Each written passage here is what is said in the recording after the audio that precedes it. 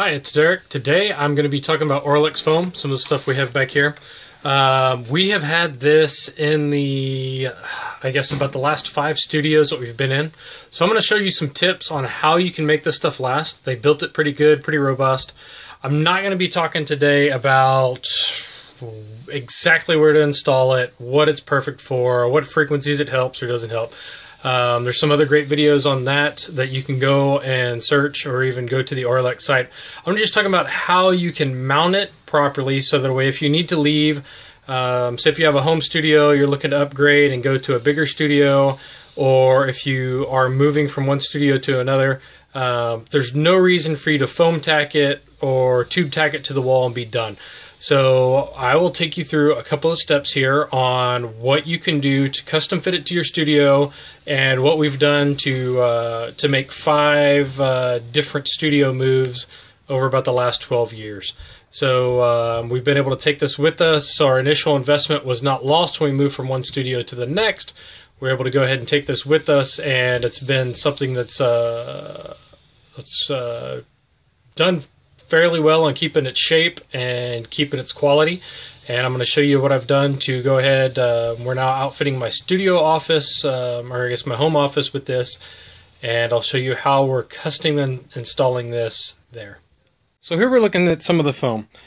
These are 1 foot by 1 foot, or 12-inch 12-inch squares that we bought in a kit that was the burgundy and gray. I think we got 3 different kits that we put together to outfit some of the different studios that we've put together. What we've pretty much done is taken this pegboard, and you have one side, even if you get the brown or the white-sided, one side usually rough, and that's what you're going to want to tube tack to.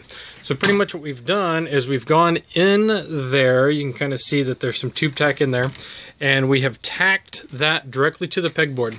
So what we're able to do is cut the piece of wood down just a little bit smaller than 2 foot wide and 4 foot tall, and then that way we tube tack it down, and we can go and mount this up to a wall, pull this back a little bit, just drop a sheetrock screw right into the sheetrock, and it hangs on the wall wherever you want it. You can also do this to hang on acoustic ceilings up above you, and you can just hang it with wires or hooks from there. But then once you're done, you just unscrew those screws and take it to your next installment, next studio, next home office, whatever you're looking to do. There's another set of panels in different sizes that we've done. You can see here, this is just a 1x1 that we created. Here's a 1x2. And then we also have some 4x4 panels there. The 4x4s went into our acoustic ceiling. Since there were 4x4 panels up there, we just pushed up. We left the original panels in there, and we're able to just drop these right in above, so we had some absorption wherever we needed to above our heads and treating the ceiling. So there's a whole pile there of stuff that would have been left behind, but because we put it on pegboard, it came with us. Here are some of the finished panels that I've put into place. These are the 1x1s. What we're pretty much going to do is put a 4-inch or 3-inch, whatever it fits, so that way they custom fit. So I have this here, and this here are 12s. I did cut a 2x4 and put it in the corner, so that way I cannot have foam just colliding with one another. We don't have foam colliding with one another. The panels I'm going to pop off and paint that either the burgundy color or paint it black, so that 2x4 in the corner just disappears. 1x1s across as much as we can, but then we come to a section here that is a custom about 3.5-inch, 4-inch piece here, by about, I think that's about 24 or a little bit less. So we had to custom cut that piece. And then coming down, we were able to custom cut, once again, another 2x4 piece here that's been cut down, so that way it can separate a little bit and we're not colliding. There will be a piece of wood trim that comes here and covers this metal for this sliding glass door. Pretty much what I'm standing in is my outside patio that has been converted over to my little home studio. We move down a little bit and we see this little piece here. This is another custom cut piece, because I started from the bottom and then I started from the top and decided to meet in the middle, so I'd only have one custom piece right here in the middle to have to worry about cutting. and so that has a little bit of symmetrical fashion there. These are custom cut from a 404 panels. There are, I guess, 3 of them up there that have been custom cut. So that way they will fit in there. So we're about to hop back out into the garage to see our table saw work on how we actually cut this foam and keep it looking like a factory finish. So we're out here back in the shop and we're at the table saw. Some of the people online say, hey, take a turkey carver and cut it with the turkey carver. You can do that, but it's about as steady as your hand is, and your foam's not going to look all that great. You can take those joints and put those where you butt it up against the corner or whatever and try to hide some of that. But as we found over the years, the turkey carver will cut it. A razor blade or X-Acto knife will cut it, but it's not going to be real precise and straight. So we've decided to use a table saw, and we take a piece of foam, invert another piece of foam on it, and cut. So a lot of times we're cutting our left wall piece and our right wall piece at the same time. If it's a small custom fit piece, then we have a little bit of sacrificial foam that a lot of times we can use over and over again. So we're going to go ahead and fire up the table saw and show you how we cut some of our foam and show you some of the results. So you can see we went ahead and, typically you wouldn't hold the camera while you use your table saw.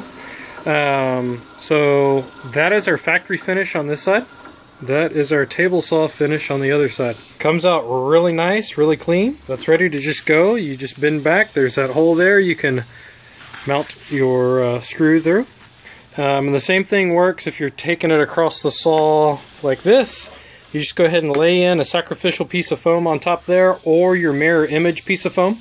As you can see here, we've gotten 4 or 5 cuts out of that piece there, a couple of cuts out of that piece there, so it just depends on how much spare foam you have to be able to do that. But a lot of times we do it mirror image to where we're taking the left wall piece and the right wall piece at the exact same time. One of my custom pieces came off of this board here. So we just went ahead and sliced it on down. So here's another look at a table saw finish. Comes off really nice. Sometimes what we'll do is take the table saw, if this is going, and we want to hide this piece of pegboard a little bit. What we'll do is we'll set the table saw height at 1/8 of an inch. So all we're doing is cutting off 1/8 of an inch of the 1/8 of an inch board, so that way that kind of disappears. Or you can paint that black and it kind of disappears. So that is kind of the synopsis of some of the tools and tips that you can do with your Auralex foam to prolong its life, to make it usable in multiple studios. You're able to mount it on the pegboard, install it, reinstall it, move it, and you're not just stuck to wherever you took that foam tack or tube tack. Those are good products. That is what we use to attach everything. Over probably 10-12 years ago, we attached with tube tack to this pegboard. Use the rough side. Use a sacrificial piece of foam whenever you're cutting it. So I hope this video was helpful. Hope that you enjoy installing your Auralex foam. I'm sure this would work with other foam products. A lot of the stuff does get expensive. And we'd like you to be able to take it to the next studio, the next project shop, or if you wanted to upgrade to something even more expensive and you can only afford Auralex at this time, then you can go ahead and sell this on Craigslist or eBay as ready to go, ready to install tiles. Just takes 4 screws for each panel and you're good to go. Thank you for watching. We'd appreciate a like or a share. Have a great one. God bless.